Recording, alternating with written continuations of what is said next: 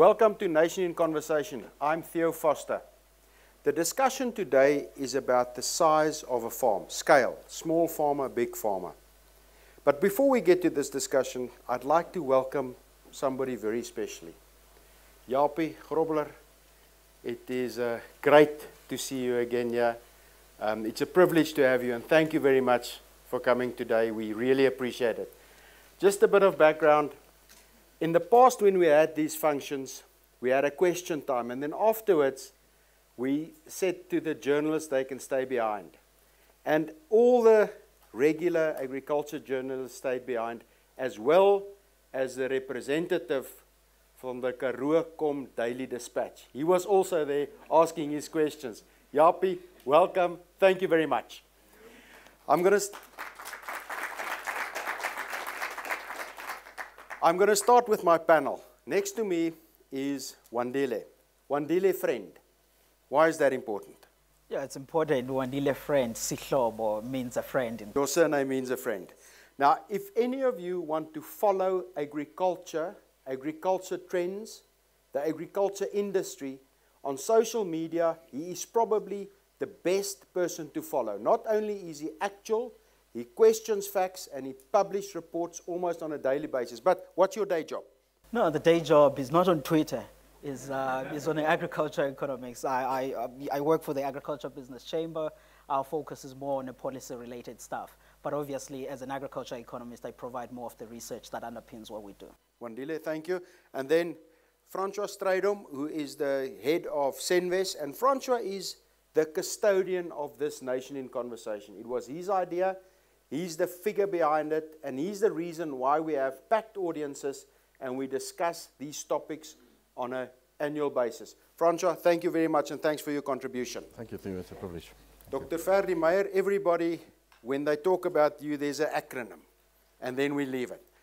What do you do, Ferdi? Yeah, Theo, thanks. It's BFAP. That stands for the Bureau for Food and Agriculture Policy.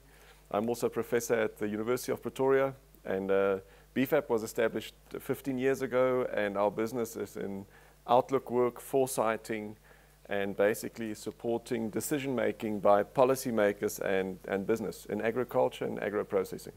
Now that you all know the panel, we're here on Jannie's farm. Jannie, thank you very much. Jannie de Villiers. I think a household name in the agriculture sector. Jannie, again, thank you very much. I think you talked about the numbers yesterday. It is incredible. It's an incredible event. Gets bigger every year. And thank you for hosting us, and thank you for hosting this discussions. Thank you very much, Jannie. You're most welcome, yeah. Now, I want to start with you, Wandile. Is there statistics about the size of South African farms available? Look, there is a bit of statistics, but obviously some of it now is not so updated, and Ferdi will agree on that. But if you look at South Africa, we have data from 1900 that is a bit more accurate up until, say, the late 1990s or so. But if you read Fricky's PhD work, it is there up until 2011. But the key message is that the farm sizes in South Africa have changed over time. 1912, as you move in up until, say, 1998, roughly about 60% or so of the farms were at the range of around about 800 hectares so size. But obviously, as we deregulate the markets, we started to see some bit of deviation. But in there also, there is a part that is usually unaccounted, which is the small-scale farming. But on average, yes, there is that sort of information on the trend. So farms got smaller, and then at some points, larger again. There are key factors that causes that, because as farms were relatively small in the past, obviously there was a bit of government support that was there through subsidies, the labor market as well. There was a bit of a cheap labor that was supporting those farms. So we go to deregulation where everyone has to be competitive as we go to the world market. Then obviously that consolidation started to happen. And then farms started to get bigger. But that's not a local trend. I want to get Jannie. Is there any indication of the relative impact of farm size, GDP, and government support? Yeah, there's good literature about that. You know, when we measure in the world what is the support that farmers are getting from different governments, we call it the PSEs, now the producer support equivalents. And when you plot those... this is the PSEs is a number that gives you an indication of the percentage support a farm as an entity receives from government. Correct. Yeah, the professor will be good with the definitions if you like, but so what we do is we've plotted that against, let's say, the farm size, for instance, or against the GDP that comes from that agricultural sector specifically. And what the data is showing is that the smaller the contribution from government to farming, the bigger the farms. You know, if you look at Australia, they got very low PSE, but they've got huge farm sizes. But they've also got very good GDP from that specifically. So if you look at Japan, they've got very small farm sizes, very huge government contribution. I think they had 48% of the farm income comes from government. So it's almost like they don't farm the land, they farm the government there. So 50% of the income is from the government. Correct. And that's why their farm sizes are small. Yeah. So in the South African context, sitting at a very low support from government, the only thing that farmers can do is to scale up to try and be competitive, as Wandiles just said. I'm going to not come to you now, Ferdi, but I'm going to take that question and turn it on its head and actually do it the other way around. But that's not academically sound. So let me first ask Francois. We all talk about the big farming entities. But if we say that there's in South Africa a major portion of food is produced by smaller farming entities, what is the role of large-scale commercial farmers and where does the smaller farmer fit in? Yeah, Theo, I think so you have to look at the whole picture. I think the facts are the following. We have about 1 million farmers. If you talk commercial, subsistence, small, developmental, in total about roughly 1 million farmers. Roughly 1 million. Where does this 35,000 number that's being banded around commercial farmers, where does that fit into that? So that's the bigger commercial farmers, and those are typically the guys that produce a large amount of the total food supply of South Africa, and remember as well of SADC. So it's not only our 57.5 million people or citizens of South Africa, but also the SADC region, and then to a much bigger scale as well, exports to Europe and the rest of the world. So that's the continuum that you're seeing. About 1 million farmers producing to the South African population, SADC and the rest of the world. So I would argue it's not one or the other. Certainly in a commodity business and a typical commoditized business like maize production, scale is tremendously important. And as Jannie has pointed out, no support. So you have to leverage off size, technology, management systems, the whole continuum of technology that's available to be world competitive. Remember that commodities, as hard commodities and soft commodities, that price discovery mechanism is a worldwide mechanism, which means that a farmer is in day-to-day, second-to-second competition with all farmers across the globe, because the price discovery mechanism is centralized. That is almost the end price where goods are all derived from. But that's not always the price that the producer gets. If it's a small producer, it's very difficult to get to that market access. But Ferdi, let's just go back to you. In terms of the point that there's a role for both big commercial farms as well as smaller farming entities. Just an initial comment on that. Yeah, I think, Theo, what's very important in South Africa, we must remember we have different value chains and different markets. And we've been tracking in BFAP for about now 10 years, commercial farms, and you see where we benchmark them internationally. And you carefully consider what your production costs are per unit. So that's at the end what you guys are referring to is competition on the world market. We need to compete per unit of tons. So in other words, South African farm, at what cost base can you deliver a ton of maize or a kilogram of grapes, table grapes, or a kilogram of chicken meat onto the market and export it? And that's what the real competition is about, and you're correct. So saying the bigger your size gets, the better you have access or have ability to afford your technology and investments. And that's because of the margin. Correct. So those margins are tight, but just some very interesting numbers from the research. Let's just take the chicken market, poultry producers. We have smallholder poultry producers selling a live bird at 50 Rand a kilo. their feed costs, and we've carefully looked at the costing structure. Their costing structure is about 40–50% higher, their costs per live bird, but they're getting about 50 Rand for that live bird per kilo. If you go to your highly commercialized chain, which most of us are in as consumers, and the highly processed, and you get those contract farmers, big farms, they've got a more efficient cost structure, but they get about 23 Rand per kilo of that bird.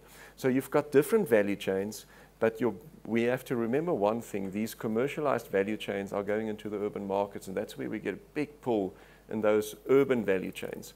So we've got different value chains, different markets, but your big markets and the growing markets are in the commercialized chains, where we are very competitive, and we have to be in this international open market. So some initial comments.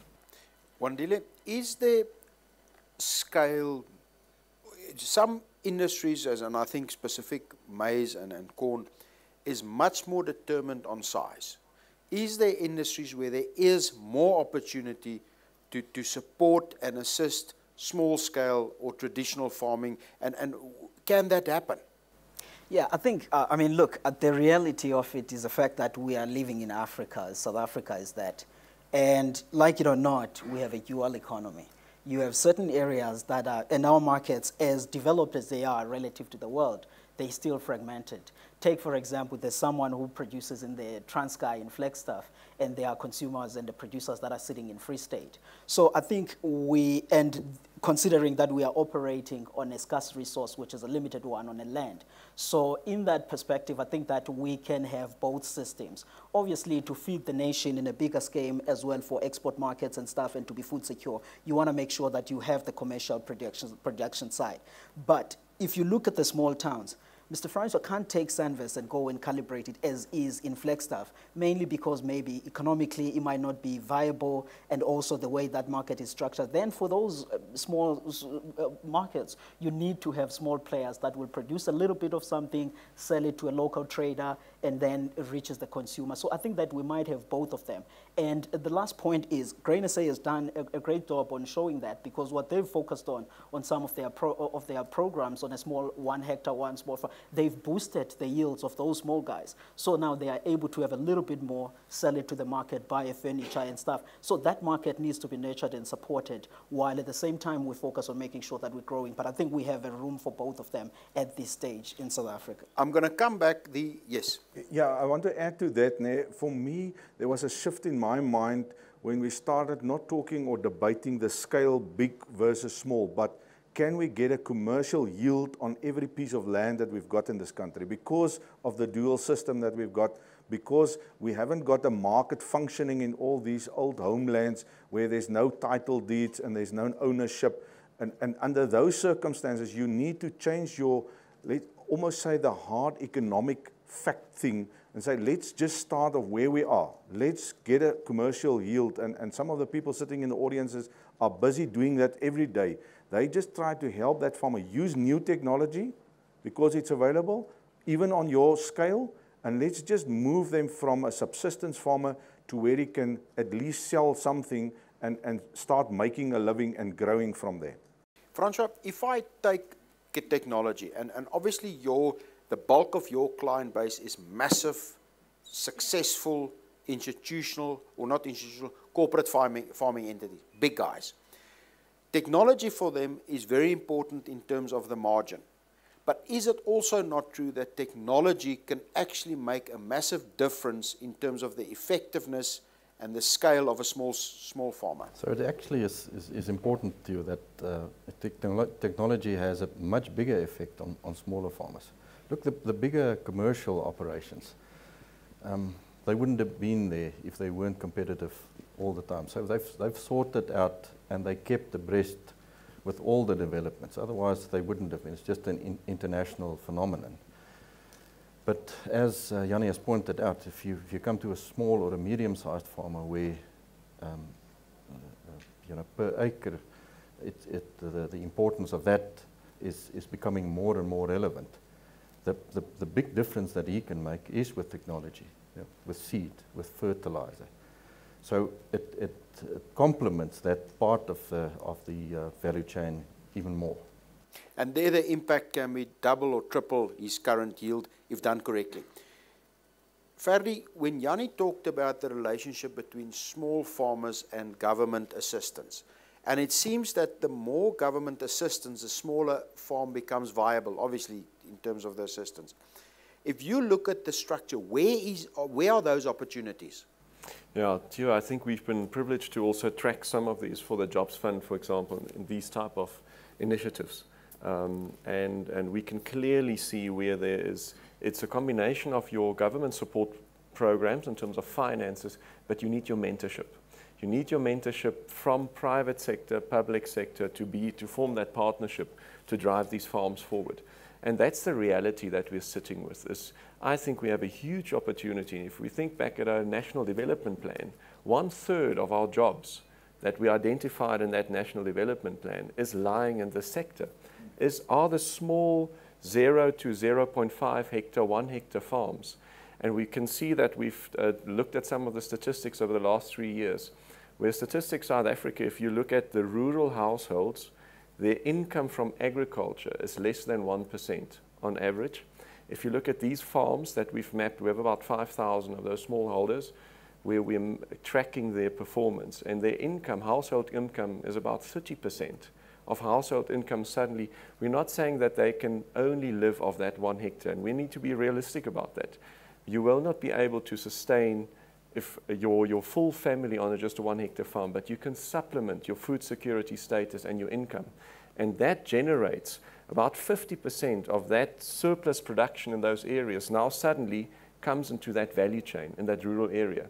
And suddenly you can get an off-taker. You can market something, you can buy some inputs, and then you get your rural economies going. So I think that's where the opportunity lies. We have that land available, we've got those farmers available. The pity is just that we don't have good statistics on it.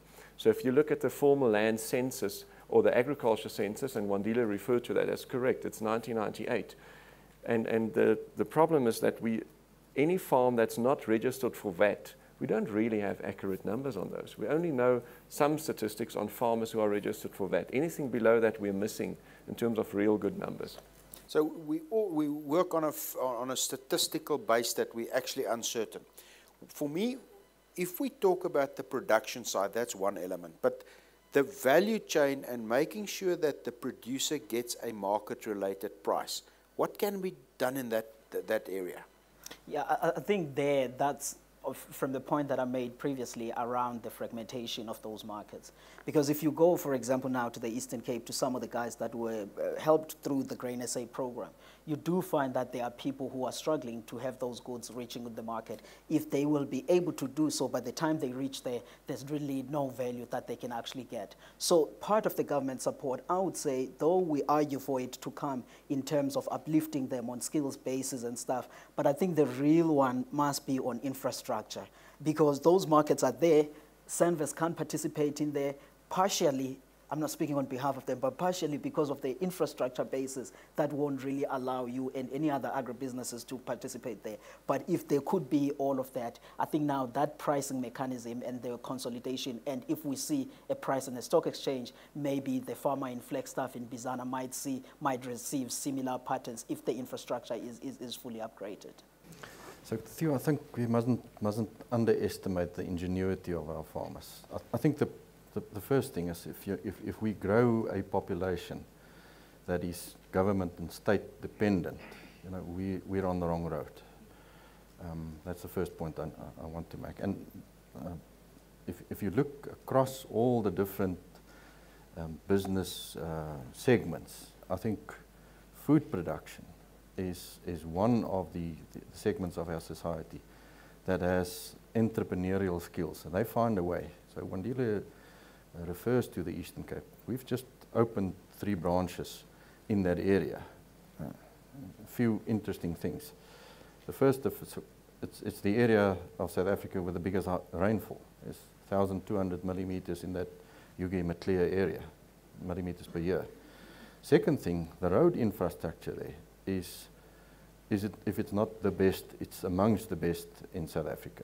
If every time I drive down there, they're constantly working on those roads. They're in excellent condition. The second thing is there's interesting markets developing there because you have big aggregation of people in that Eastern Cape, that old Transkei region. And the farmers find ways to develop those markets. For instance, yellow maize production. I met a guy there that delivers in excess of 2,000 tons per month into that area, and it's yellow maize. I mean, I was amazed. I would have thought it would be white maize, but it's yellow maize. They grind it and form sort of a sludge pop, and it's high sustenance levels through that liquefied product. But for the farmer, what's important, there's not a big differential.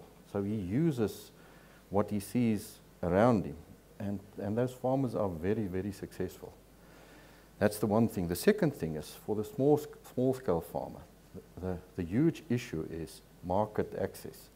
So aggregation of his product to reach the market is important. So this guy will consolidate the production of those smaller farmers, and then through aggregation take it into those markets. I mean, another very good example is those small-scale developmental wool farmers in that area. Brilliant story. That has now developed into I would say, a market that is world class.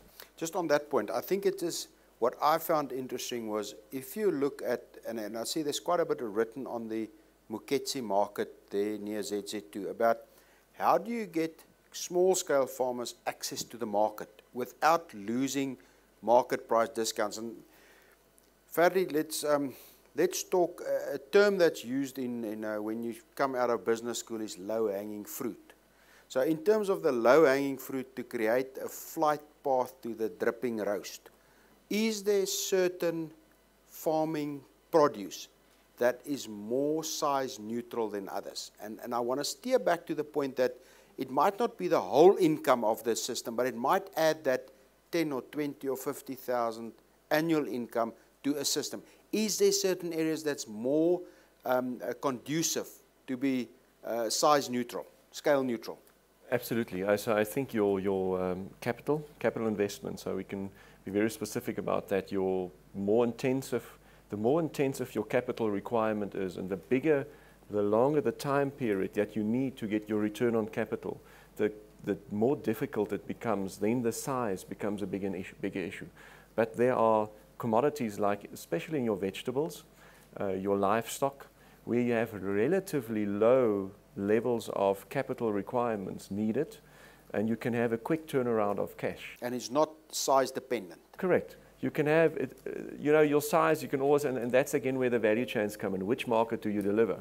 If you want to deliver into your, highly commercialized, your retail chains, then you would put up a big chicken house. If you're going to sell into your local street market, fresh chickens, your capital requirements much quicker turnaround. The same for vegetables. So I think that's where the low-hanging fruits are lying, and we can see some of those companies that are putting up these warehouses, as Francois was referring to, as the aggregators, who are pulling in this produce now, fresh produce, where you get these quick turnarounds. So those will be the first points of entry, and then Theo, you'll get the evolution coming. If these smallholders, these smaller farmers, are competitive on a small base, then you can see them diversifying, getting into different crops, and you see this natural progression. And by the way, we can just look up north. You can look at Zambia, Ghana. Those markets are shifting, and you can see textbook examples of the evolution, and farms are getting bigger in Africa. There are some statistics that are clearly indicating now that even in those areas where you get an investment of an agribusiness in that area, some aggregator putting the produce together, and you see those farmers gradually getting bigger. Jannie, from a organized agriculture point of view, if we talk about these things, it seems that grain or let's say the bigger grain market is slightly more focused towards scale. But on your perspective, you are also having success not only in the big mega farms. Can you elaborate a bit on that? Yeah, I think if I just want to add to what Wandile said, for me the infrastructure is still a hampering factor, especially if you go into the deep rural areas. I mean, if we talk Maclear and those areas, there's a huge potential for us to grow on a commercial scale. But when you go a little bit deeper and where Wandile comes from, you know, there the infrastructure is a problem. And the infrastructure is not just getting to the market. The infrastructure problem is getting the inputs to the farmers. So now they don't have access to fertilizer and chemicals and all these other new technology stuff. And this is also a hampering factor. So for me, there is an infrastructure thing. And the other thing is too, when we work with, let's say, a 1 hectare or 2 hectare farmer, you can do it manually. I mean, it's hard labor, but this is what the people are doing. They plant by hand. It can be done. And they harvest by hand. But the moment you want to go beyond like 3 hectares to 5 hectares, you need to start with mechanization. And I think this is where our problem is. There's no access to finance, you know, and this is what we need to resolve in terms of the land reform thing. I don't know, we don't want to go there, but this is really the hampering thing. Our bigger black farmers are not entering the commercial level because of the financing constraints, not having access to mechanization. So we need that mechanization. So whilst we are continuing with the urbanization in this country, and if we look at the NDP, it shows us we continue with that. Those people are not going to be able to produce for themselves. Therefore, you need the scale to keep on doing that. But in the meanwhile, we need to help these people, the very small ones, to help themselves in terms of household food security. But there's a huge gap between these commercial farmers and that household food security that is, for the past 20 years, going nowhere. And this is something that we've identified that we need to pay serious attention to. This gap from our household food security, just explain a bit to me, where does that fit in and where is there opportunity in that space? No, I mean, look, I think the fundamental thing to change again and to transform people is in line with the infrastructure story. Because I would say, while there are small farms that do exist, I mean, we don't have evidence to say everybody wants to remain small, those that are in rural areas as we speak now. But I would say, as you look at South Africa today, we somewhat need a combination of Holland and Brazil. You look at Brazil, they have small farmers, medium scale, commercial that you see in South Africa, then industrial or corporate farms. And in Holland, you'll find that there are small guys using very high tech, producing more of what Freddie was talking about on a horticulture related stuff. And those guys are getting better yields and all of that stuff. So I would say much of the support that we need to put on is to channel more on increasing productivity of the small farms, more than the land per se. Then once we have achieved the productivity space, we do that in line with making sure that there is infrastructure to deliver that where it's needed. And through that progression, I think that we might make progress, but we can't at a go and say, look, we're taking large farms or small farms. We need both of those working hand in hand at this point.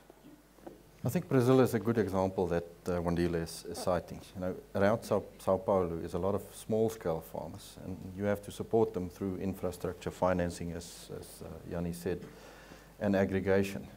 But in Brazil, there's also a guy that farms 343,000 hectares, and he double crops on that. So from the very small to the huge, and those guys are deep into the Mato Grosso, you know, where they're far from markets. So they obviously scale is very important. And it's the only way that you can survive there. And that guy has built the whole infrastructure. He's built a town around his farm.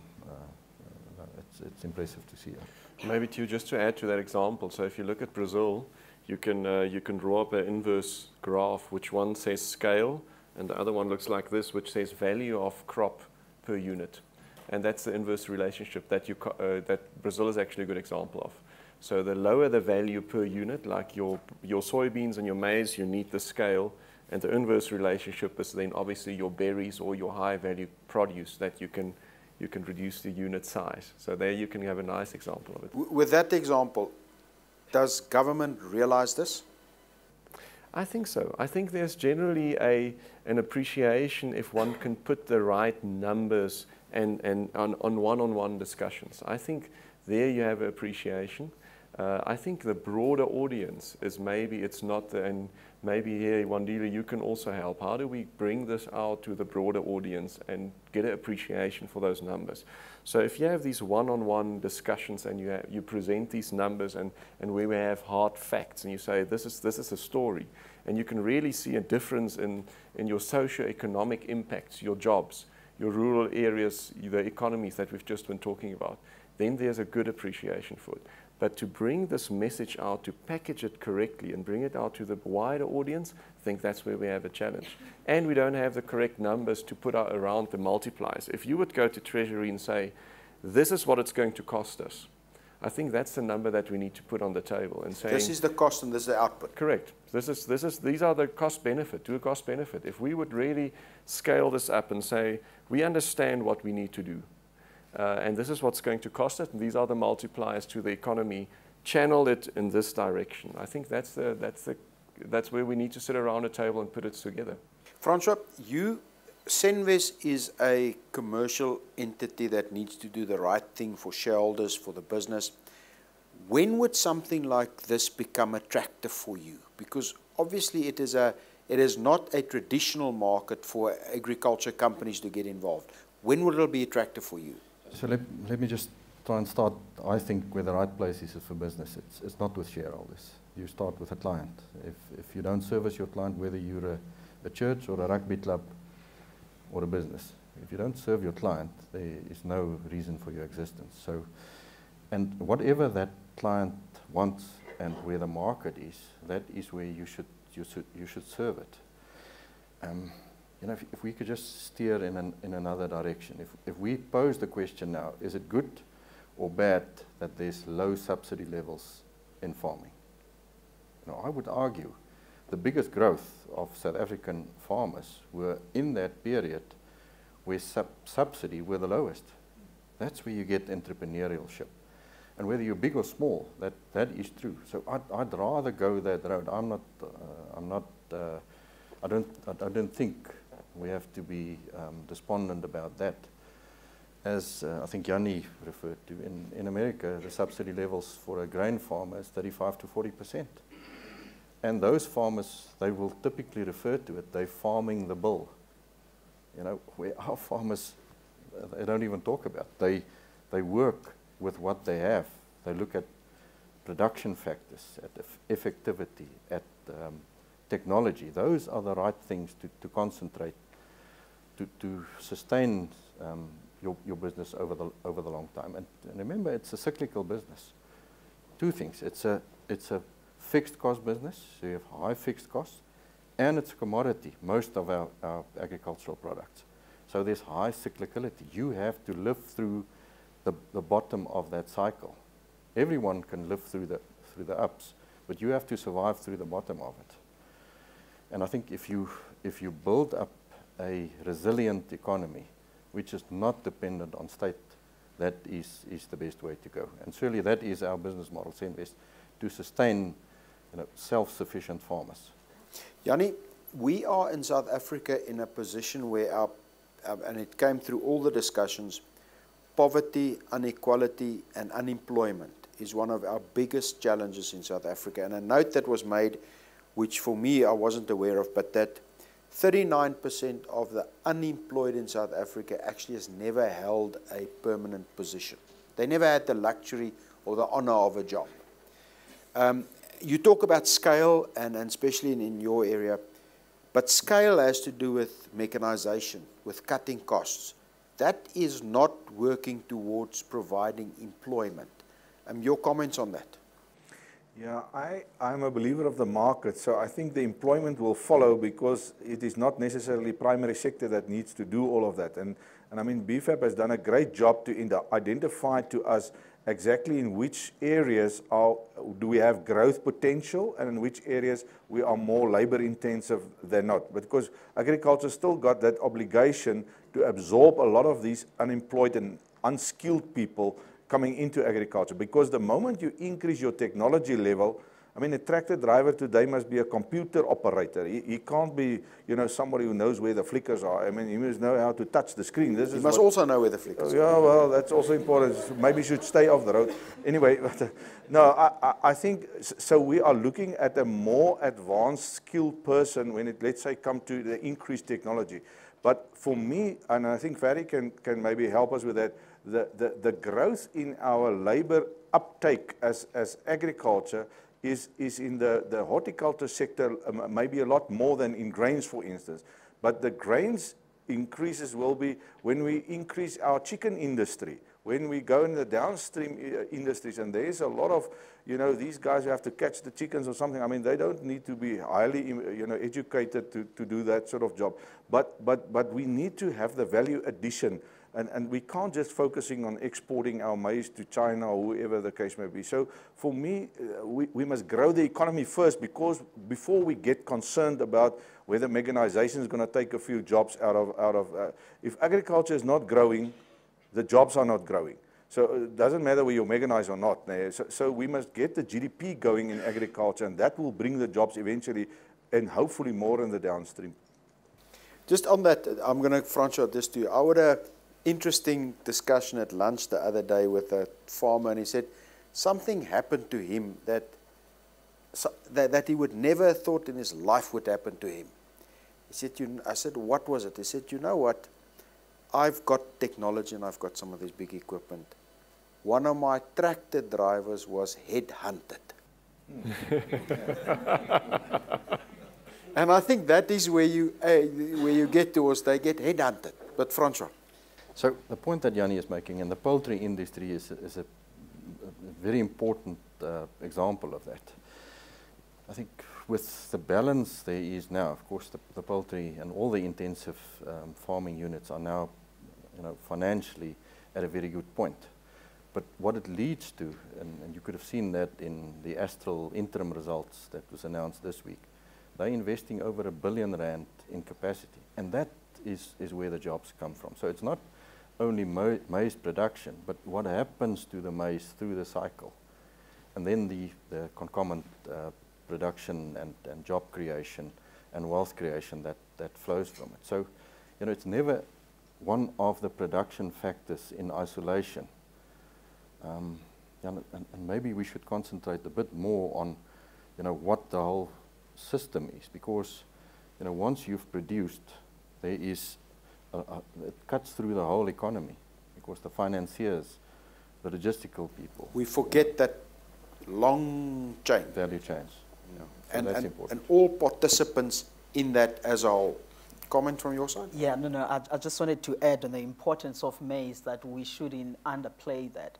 And I mean, you would have seen in South Africa 2 years back or 3 years back, during that drought period, most of the industries that depend on maize were actually highly exposed in there. Almost everyone that is in the house, the stuff that we use was actually exposed. You would have seen on the prices, on the linkages, on the jobs space. So I think the importance of it, though in the farm level, might be small on a job basis, but when you look through the value chain, like you're saying, it's really key. Yeah, I think, and going back on that, just to conclude the argument is, it's not only the chickens, it's the crushing plants of soybean. So let's just do that little chain. It's 2 billion estimated capital investment in soybean crushing plants, creating that pool of local soybean production, investing in productivity at the farm level to get those beans as lowly priced as possible. And now obviously with producers, the higher their yields are, the more competitive they are. We can actually outcompete a Brazilian or an Argentinian landed soybean cake. That's what we're aiming for. So just to come back to the National Development Plan, 1/3 of those jobs are in agro-processing, down the value chain, not at the farm. So really, Theo, on these highly commercial, the maize and the soybean farms, we have to be realistic. They're not going to give us the multipliers, the job multipliers at farm level, at the farm gate. They're going to give us beyond the farm gate. Then we've got the fruit industry, the high-tech, and if we just look back at the last 5-6 years, look at the growth in citrus industry, look at growth in table grapes, we've actually gained market space in the international market, and those are labor-intensive industries. So we are gaining space, market space, creating those jobs. So it's actually working. We just need to keep doing that and doing it better and putting more initiatives behind that. Look at the things that are working.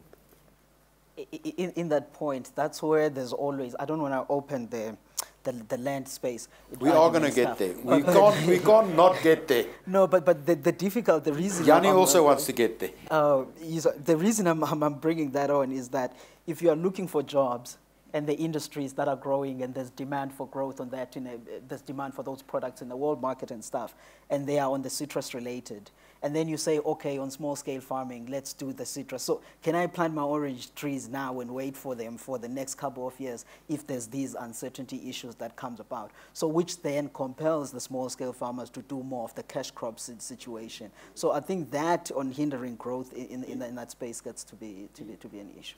My take is that, and we've touched on it, in terms of getting access to funding, getting access to logistics, getting access to knowledge, the one element that continuously is circling around is the fact that that small-scale farmer doesn't own the property. He has not got access to the formal financial system. He's not got access to the funding system. He can't get input finance. Therefore, on the input side, the system is hesitant to support him. On the other side, because his surety of tenure is not as fixed as it could be, there's elements of infrastructure provisioning. Almost, he or she, and there's a lot of cases it's a she, they almost live as second-class citizens without basic economic rights. To what extent is that a factor when we look at unlocking the potential there? Perhaps... Yeah, too. I think it's a key factor. So, and that's what I was just referring to now in terms of capital investment. No, soos daar, Yanni. Yeah, those are the big issues. Is how do you, if you want to invest 500,000 rand a hectare to get that orchard, and it's going to take you 5-6 years to get the returns on that 500,000-600,000 hectares.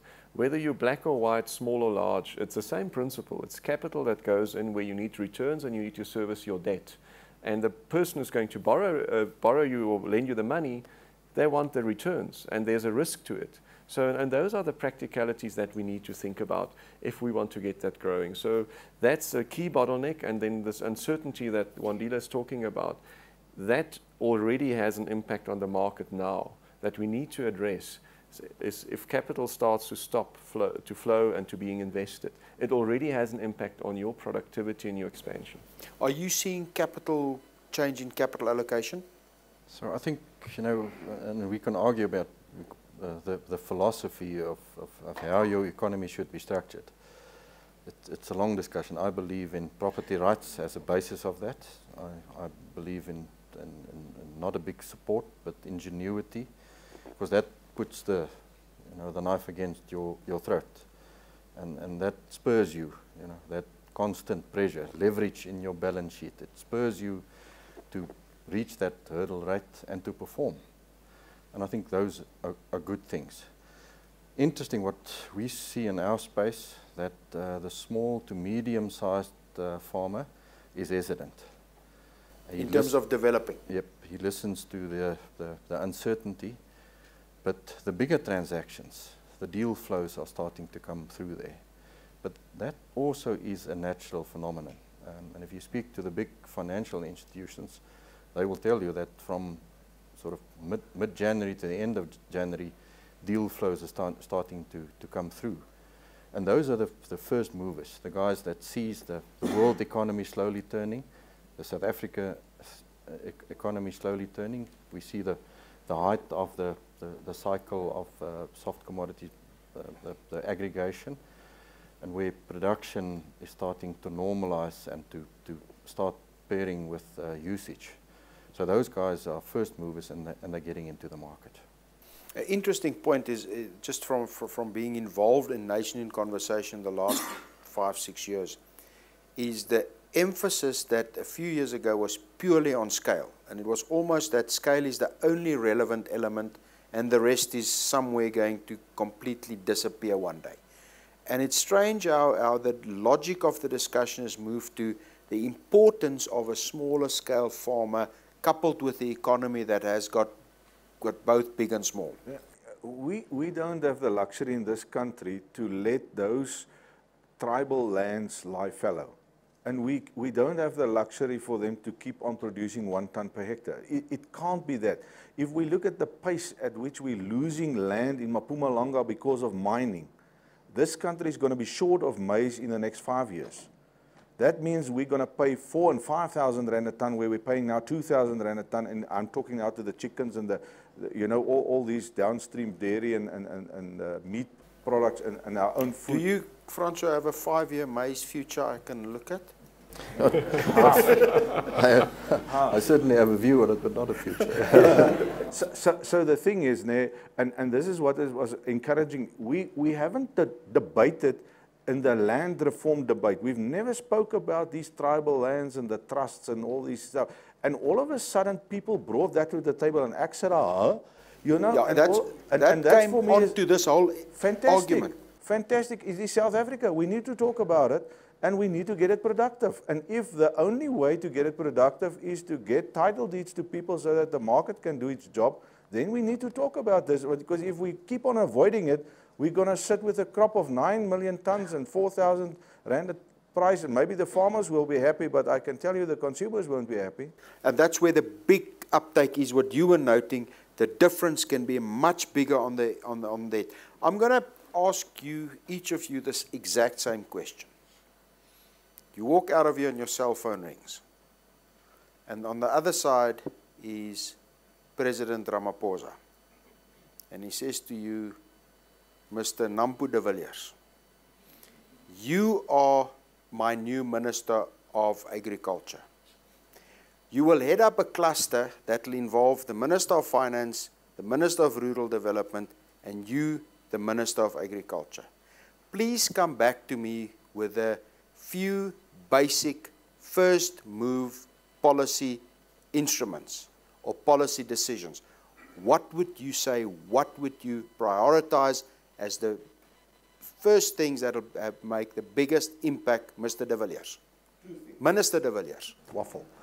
There was like 3 de Villiers ministers already in this country. Now, the first thing is title deeds to the black rural farmers. Area title deeds. And the second thing is but the finance. That includes urban and absolutely. Yeah. Title deeds. Yeah, give the guy in the township his house, give him the title deed of that so that he can start. And it's going to cost you nothing, but it's going to transfer a balance sheet item on him. Same thing applies to the rural areas.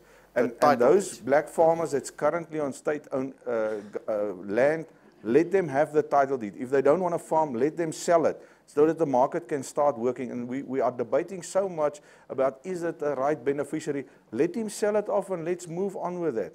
So I think that's the first thing, the title deed thing, and then just help so that the finance can flow as quickly as possible, and that will enlarge our production. It will immediately start creating jobs for us. Minister Meyer, I talked to... I thought it was my portfolio. I have a candidate here. I have a candidate here who believes the solution is in that. What would your take be on that? Would you agree with him, and would you take the post?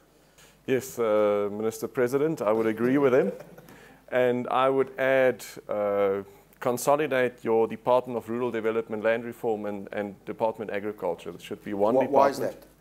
Because they are working in different spaces currently, and they are not coordinating. There's a producer support. There's a lot of money and disconnect, or a lot of money being wasted, funds being wasted that are not efficiently and effectively put at the right space, because they're all running different programs. So I would put those 2 departments together, sort out your title deeds, and get those 2 departments together, and then have one structured program with the partnerships in place to drive. So if you have your ownership, your security of tenure sorted out, you've got your departments actually delivering, and with a coordinated program, we put some structure around where those programs are, and you get those partnerships going, build strong partnerships. I would add 2 points to that saying, to the ownership and title deed story. I would say the departments, that there needs to be effective service delivery, and what the incentives, the policies that are driven to open up our markets and to get the producer support. Because without the producer support, and we need those government programs together with private sector to support these smallholder farmers to get them into the market. So those would be my two additional points. I'm just going to follow up something at this point. Is government, and I'm specifically talking about the broader, both departments you talk about, are their decisions based on qualitative research or not? That's a good question. I would say it's a hit and miss. It's a hit and miss. Some of them are based on good qualitative assessments. Some of them, let's take a land audit. How long have we been asking for a land audit? Or a comprehensive agriculture census, or the flyover data. And that's the point, Theo. So we for the last 10 years, those have been elements on the table saying, let's have a land audit. Let's figure out where these producers are that we need to support. And that's not happening. Where we do have some nice evidence flowing and coming in is, for example, on trade policies, where we've identified certain markets and where there was capacity and in partnership with private sector or the industry. They went into those markets and they opened up the markets and we could export into those markets, which is well done. So there are some of those success cases. But some of the key points, especially around land ownership, around producer support programs, we have not based our policies on sound data and quantitative evidence. Francois, you get the call, and the president says to you, Mr. Strydom, we have academics and we have agriculture talking to us about this position, but from a business perspective, what will unlock confidence for private-public partnerships to assist me in this process? What do I need to do? Well, so I think if you look at the balance sheet of South Africa, there's a big unproductive asset lying there. And my first hit would be to award property rights to especially the guys in the urban areas, because it's dead capital lying there. And if you afford them, and it's a huge number, around cities, around towns, afford property rights to those guys so that they can start accumulating and building wealth. Now it's a dead item on your balance sheet. So that's the first thing. The second thing is, I think the one thing that will facilitate the economy is if we fix Spoornet. And a shining example is, if you look at our grain farmers, how many kilograms of grain they produce per millimeter of rain they receive, they are world standard.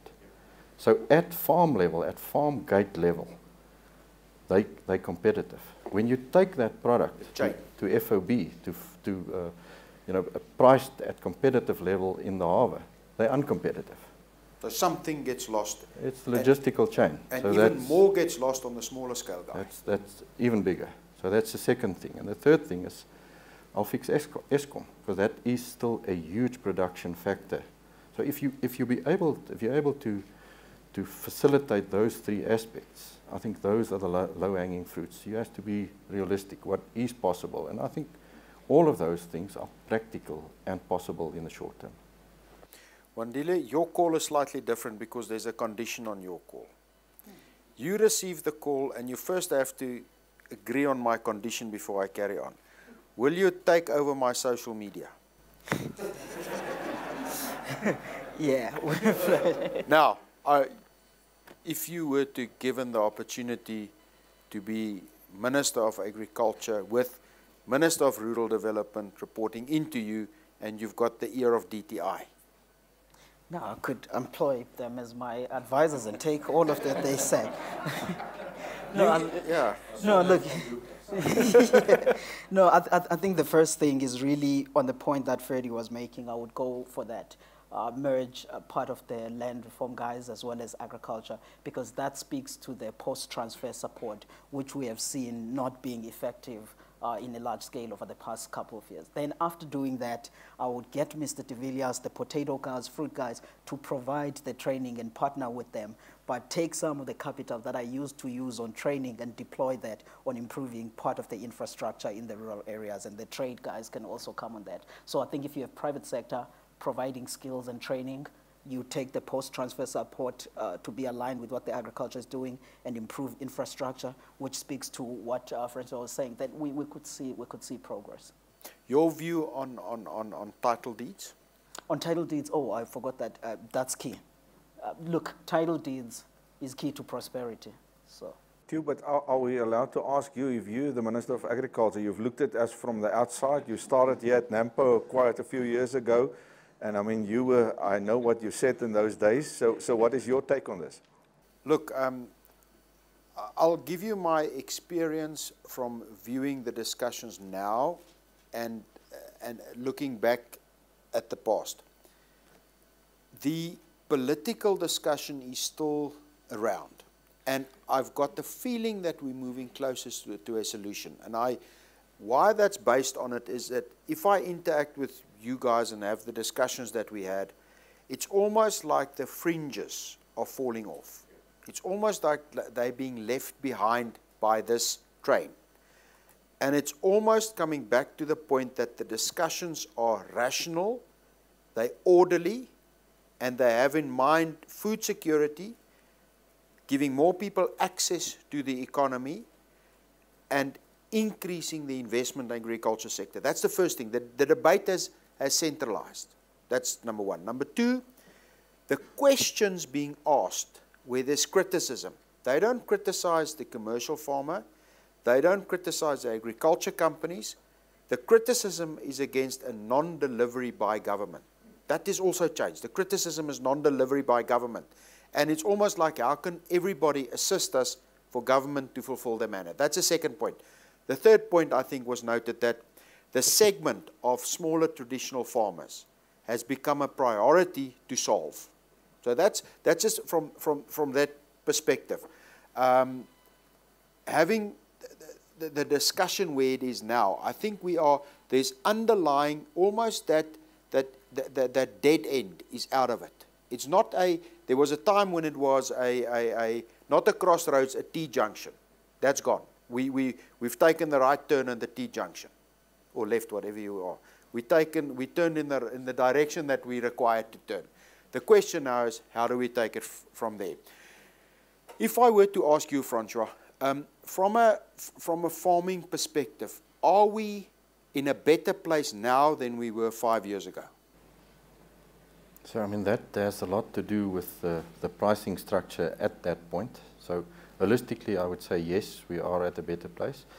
Look, some of our commodities are at that bottoming out. So, I can see our balance sheets moving sideways and further consolidation taking place. So, but that's a snapshot. We know that we're in a cyclical. Is the guys better equipped to compete? Yes, definitely. We need to fix the infrastructure in the country. That is a huge, huge issue. And we have to focus on that. And you can see Praveen Gordon has cleaned out the land bank. Sorry. Hopefully not. That was done there. 8 years ago.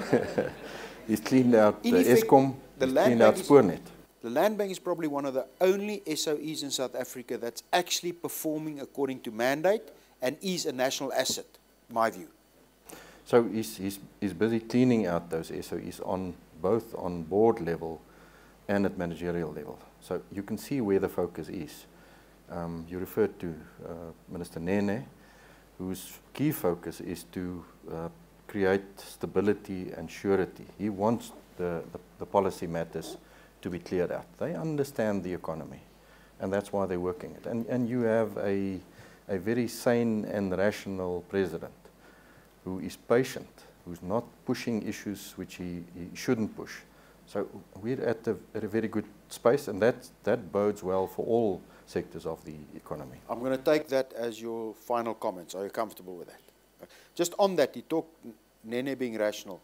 If you really want to have a great idea of the thought process, Minister Nene visited the foreign investors in South Africa between the 12th and the 16th of March this year. He presented London, New York, Boston.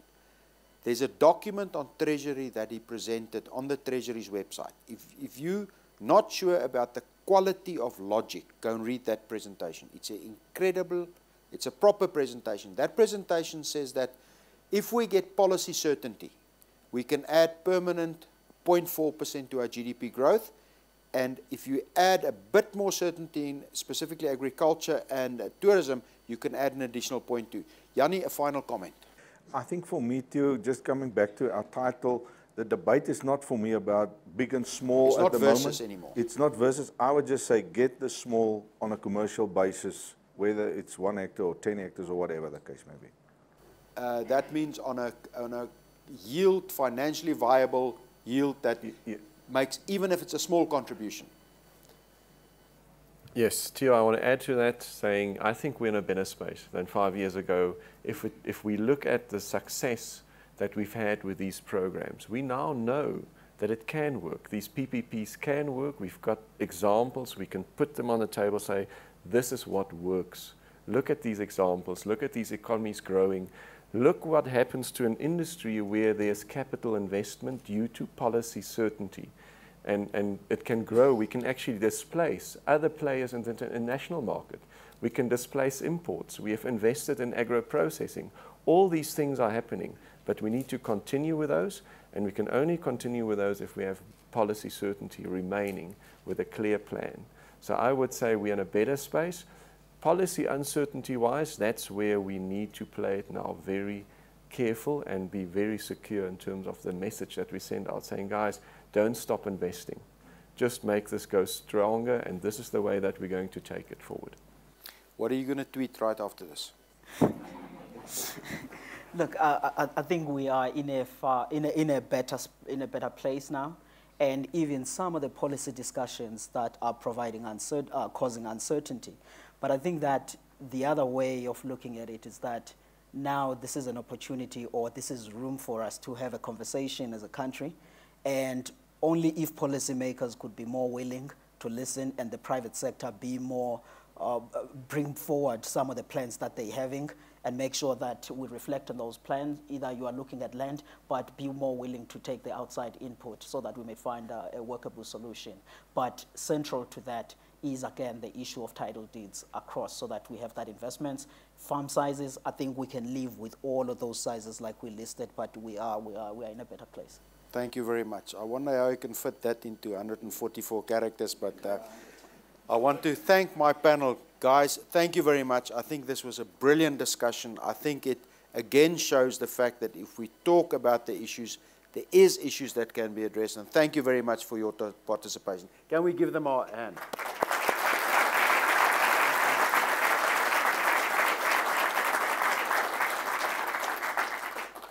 Thank you very much for joining us in this Nation in Conversation debate. I think it was interesting, it was enlightening, and I agree, there is light at the end of this tunnel. We have progressed, and we've realized that there is not a simple solution. We will have a few solutions, but we are getting there. Okay, any questions? Please put up your hand and state who you're from. There's a question there.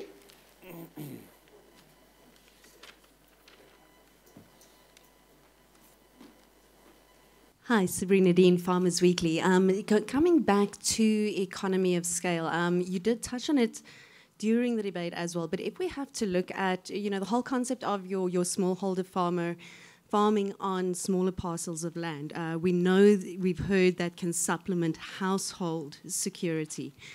But if we were to go into a model of saying, let's do away with commercial farmers in a country like South Africa, let's just have everybody producing on smallholder farms. I know that that model does work in a lot of other or is employed in a lot of other African countries.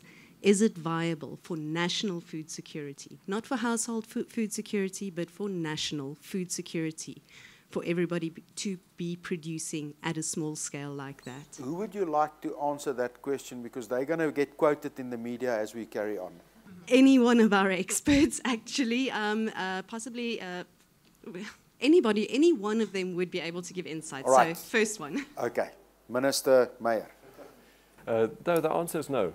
We can't shift to a smallholder farmer base, and we need to look at these cases very carefully.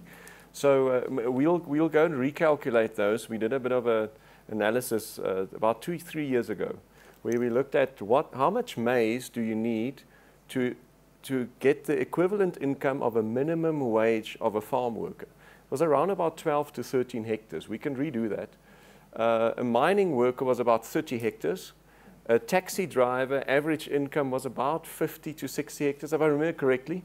And a middle salary level in the Department of Agriculture was about 700 to 800 hectares of maize. So those are just kind of, we'll redo those numbers and just make sure that they are correct. But just gives you a context of, that's the first point. Second point is carefully look at what's happening in Africa. It's going the other way, the other direction now.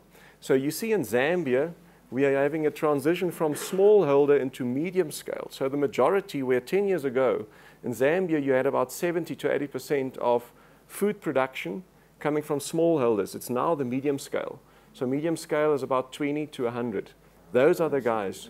And it's moving in that direction. Ghana the same, Uganda the same, Tanzania starting with a trend. Kenya still small, so you're correct. So there are different case studies. It depends on your market. The reality, however, is that our value chains and our urbanization and the way that the evolution has worked determines or basically dictates that we need the commercial farmers to supply into those value chains. Perhaps part of that answer is then that if we have a urbanized, well-established value chain, like you walking into Woolies, there's a different supplier required for that value chain. And I think that's also part of the but anybody else want to add anything? Just a quick on the statistics, and in Wandile, maybe you again looked at those numbers. The size of the Eastern France, where you guys are now in that market, is about a 300,000 ton market of maize meal, or maize, and then maize meal equivalent in the Eastern Cape. That market, initially, you can have those smallholder farmers delivering first into the smaller units. Eventually, and they are probably better suited initially, and then you get your investment from agro-processing companies on your infrastructure, and then the evolution starts. Yeah, so it might be different for another product, but if we want to talk food security of the basic commodities like grains, I mean, South Africa and I think Botswana is the only sub-Sahara countries that's food secure at the moment. So it doesn't seem like, if you divide your country in just small pieces of land, that you will be able to be food secure. And the higher you go with the urbanization, the more, All right, further questions? Yes, there's a question there and then at the back. I'll take the first one in front here. Hi, it's John Hudson from Nedbank. It's probably not really a question, but a comment, and I think it fits in well with that market access or development of the market. And I agree with the infrastructure challenges and all of that.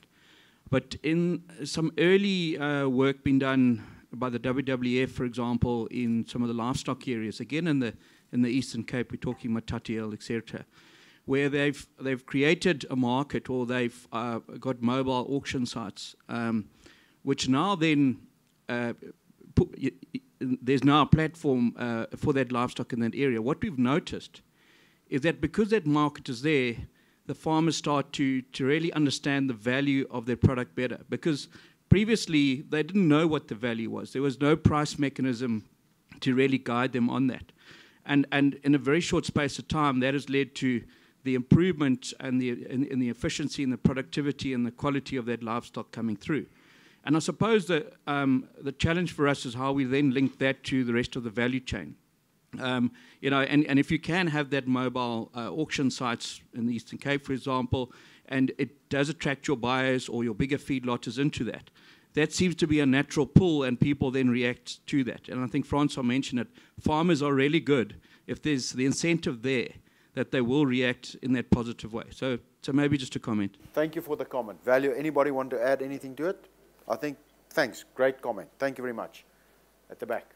Theo Minnar, Boer Kroonstad. Ek wil dalk 'n paar opmerkings maak as raadgewer van die minister van Landbou. En ek stem heeltemal saam met die beginsels wat hulle uitgewys het en die goed wat ons moet doen. En ons moet so min as moontlik in hierdie mark inmeng. Maar ek dink wat 'n minister van Landbou in hierdie land verseker moet doen, is om na 'n droogte subsidie versekeringsskema te kyk. Die oomblik as ons dit daar stel, dan stel ons al die boere, groot, klein, medium, in staat om te kan produseer. Jy skep voedselsekuriteit, jy skep vir die industrie sekerheid in terme van produksie en pryse, hy kan meer nywerhede daarstel, en ons is in die langtermyn ketting, al die werk wat ons moet genereer, gaan ons dan deur daai ketting genereer.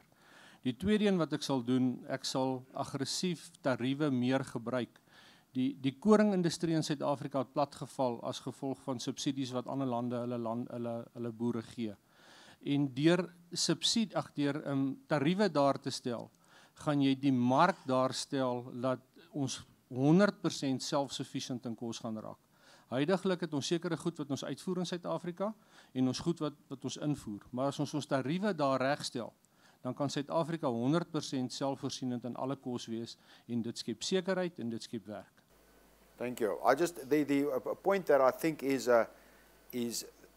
almost all countries that are regarded as absolutely free market countries, US, India, most of the South American countries, have an underlying protection credit system of sorts.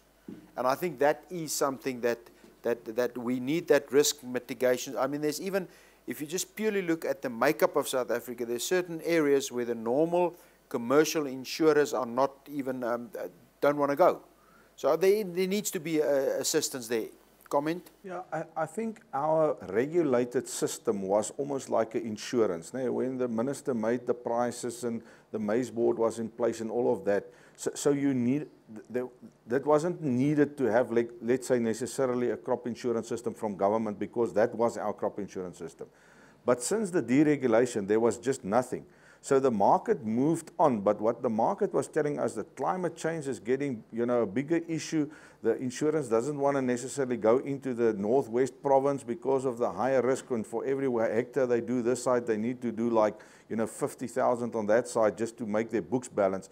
So what we are currently talking as an industry jointly is to bring a proposal to government and to the minister and say, listen, we need a crop insurance system, because it is not just to mitigate climate change stuff, it can also help a new farmer who has for the first time put everything in the soil, and then when there's a drought, he's gone forever. So you need to have something to just give the guy a next chance, and we have been, there's some positive noises coming from our Minister of Finance about the possibility of something like this, and we need it. If we think about the farmers that we visited in the US the other day, that guy said, we said, well, the prices are low, you're going to plant less this year. I said, no, same thing, and because he's got 85% of the country is crop insurance, and the government's paying half of the premiums.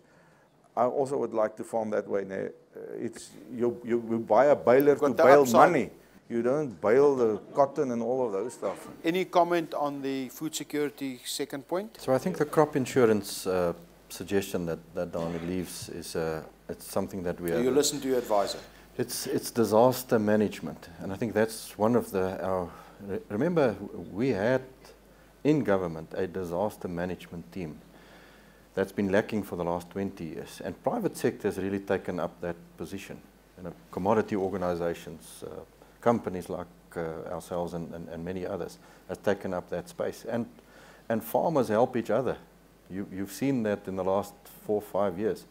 If it weren't for farmers in certain areas, others wouldn't have survived. So if you can relieve that through, and that's really an income hedge that you have, more than a current crop insurance product, I think is outlived. It's old.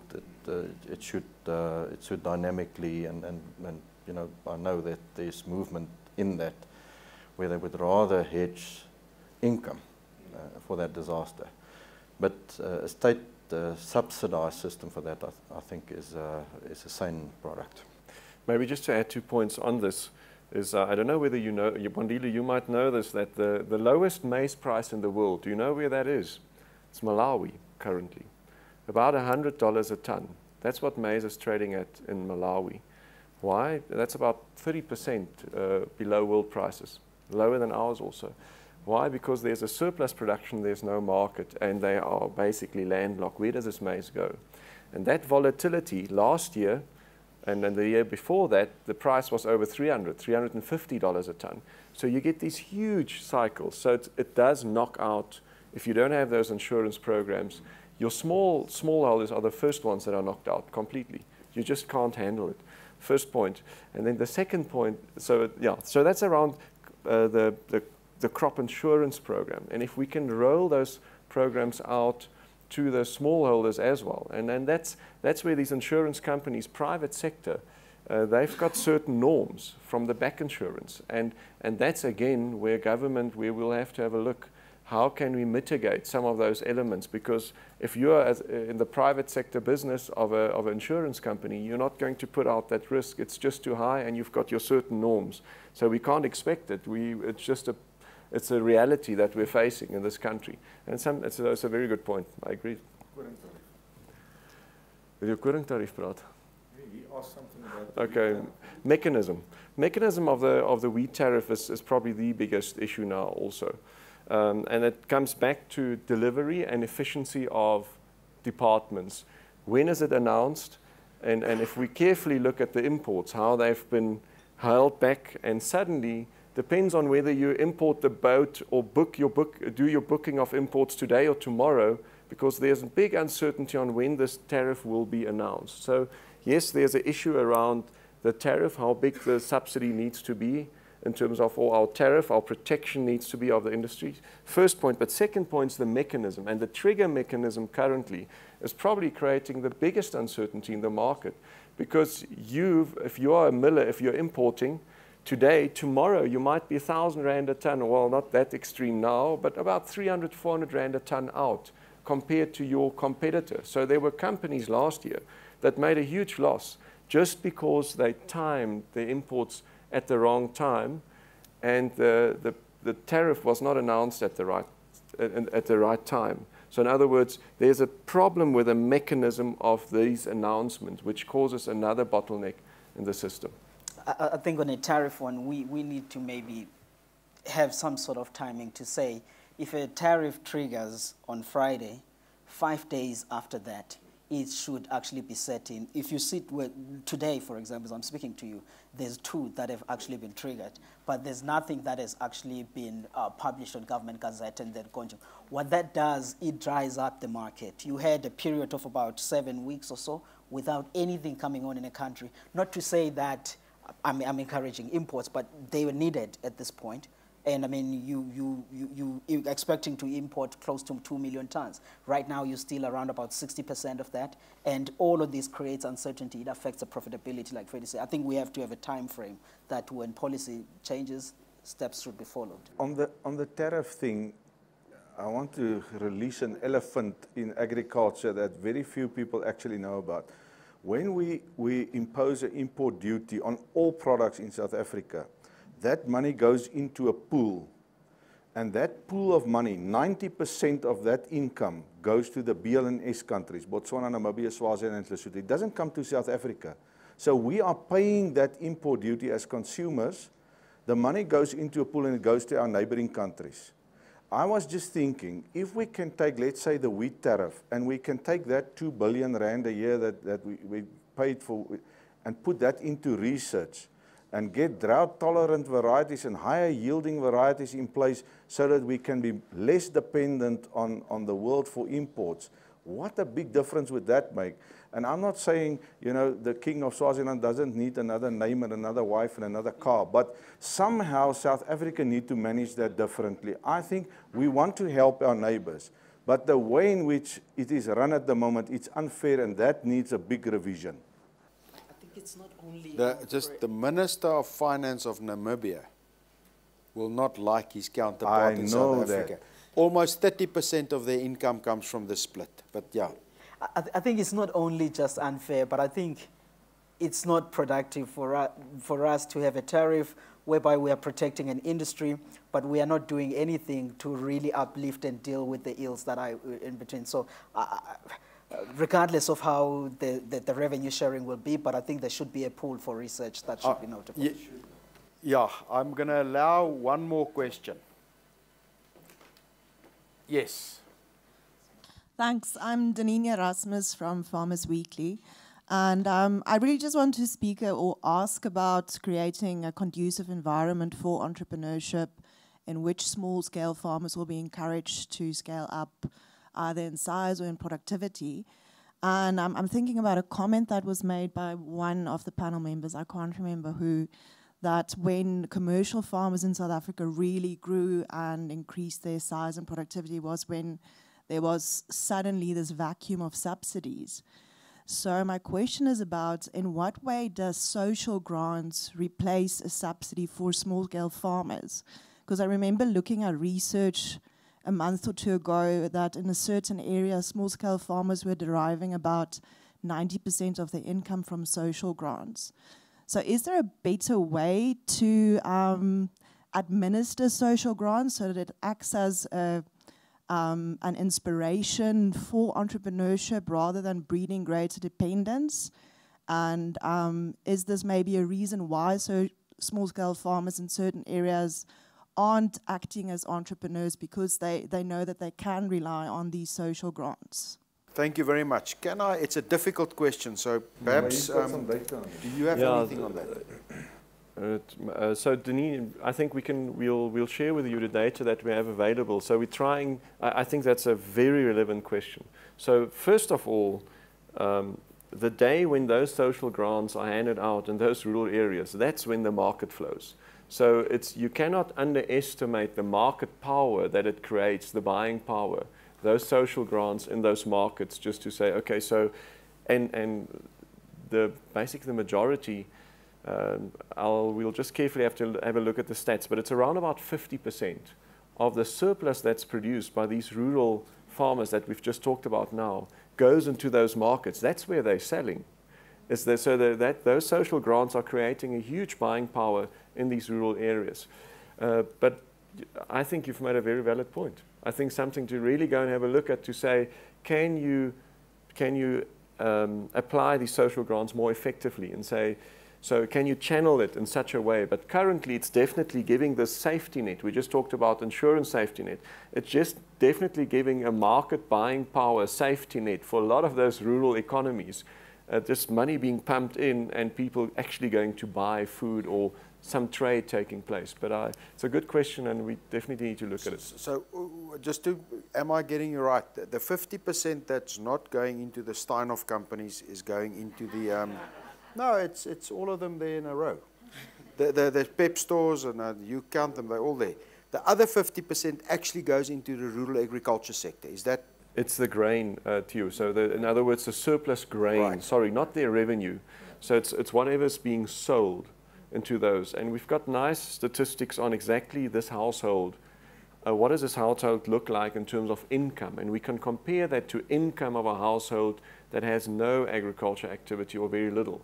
And then we can compare that. So I think it's definitely worthwhile, that exercise, to understand those multipliers. So the data, thank you very much. Yeah, the data that we've given to Ferdi was, the Treasury is interested. They're giving us a rand for rand on the job fund to this 1 hectare farmer. So they are looking at, will this 4,500 rand not generate more income to this guy than giving him a grant every year? Or maybe they can reduce the grant, and try and generate economic activity that generates more money than just grants. Last point from your side. Yeah, I think, okay, I think the grants will help more on the demand pool, like you were saying. But the one thing that I want to highlight is that we cannot take the grants as somewhat maybe replacing a sort of a subsidy. Because if you look at the age level of the people that are receiving grants, those are people that cannot farm. It's kids and the senior people. So those people are the ones that help on a consumption side, creating a market for those small-scale farmers. Thank you. Brilliant question. Ladies and gentlemen, thank you very much. Thanks for attending. I think it is a brilliant panel. Let's give them another hand.